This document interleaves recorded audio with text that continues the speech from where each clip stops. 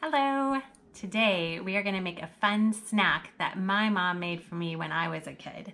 So for today you're going to need an apple that I've already washed, some peanut butter, or you can use sun butter or wow butter, some marshmallows that my kids must have gotten into because it started out as a full box, and then a plate, an apple cutter, and a knife. All right, so the first thing we're gonna do is we're gonna take our apple, we're gonna use our apple cutter and slice it. Ooh, and if you have trouble, if you get up above it, then it's usually a little bit easier. So then what we're gonna do is we're gonna take our apple slices out.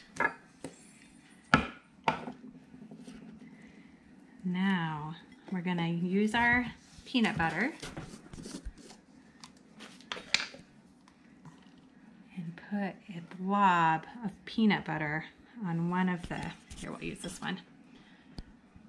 Put it right on one side of these apples.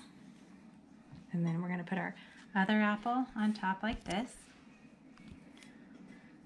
Then you'll need 2 small marshmallows.